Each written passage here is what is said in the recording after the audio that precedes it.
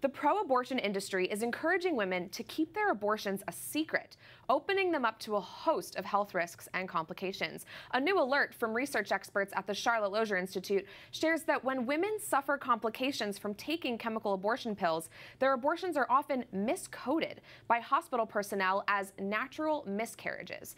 CLI reports that as many as 60% of these abortions are regularly miscoded.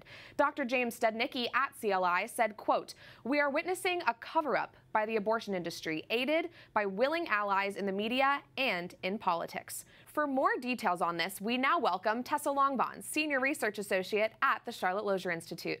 Tessa, thanks for joining me. You know, this issue of miscoded abortions is not something that we often hear about when we talk about the chemical abortion issue. Could you explain for us what exactly that is?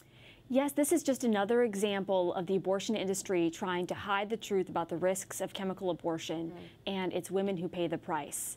So these are women who went to the emergency room after having an abortion, and for multiple reasons, perhaps they misled their doctors, perhaps a pro-choice doctor didn't report the complication correctly, or perhaps somebody made a mistake, but their abortions were miscoded as natural miscarriages. And what we found is that this can impact the type of care and treatment that women receive. In a groundbreaking, first of its kind study, we looked at women who had gone to the emergency room following abortion, and we found that by 2015, which was the most recent year of data in our data set, 60% of chemical abortion-related emergency room visits were miscoded as miscarriages. That is so tragic. And, you know, we've talked a lot on this show about how dangerous chemical abortions are. But what other risks are women open up to when their doctor or whoever's treating them doesn't know that they've had an abortion? For this group of women who went to the emergency room after an abortion, women whose chemical abortions were miscoded had double the risk of being admitted to the hospital for surgery to complete the abortion and significantly increased risk of multiple hospitalizations. And in fact, the FDA tells abortion providers to remind women to take information with them if they need to go to the emergency room so that doctors know how to treat them and give them the help that they need. And if a woman doesn't share with her doctor what's happening, she can be at risk of not getting the care she needs in a timely manner.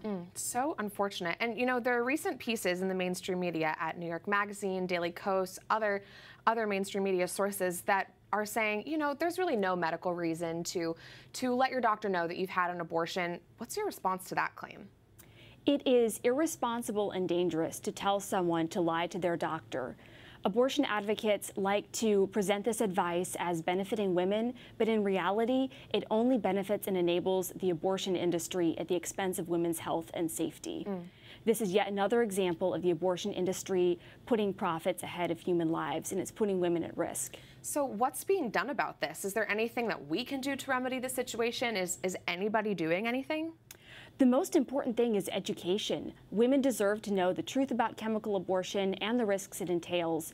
And so since this is a growing issue, we're trying to spread the word at Charlotte Lozier Institute. And we want to make sure that the general public, women who are considering abortion, doctors, the media are aware of the risks and what's going on. So we just really encourage people to educate themselves so that they can present accurate information to people who are looking for the facts. The work you're doing is so important. We're very thankful for you. Tessa Longbons of the Charlotte Lozier Institute. Thanks so much for having me.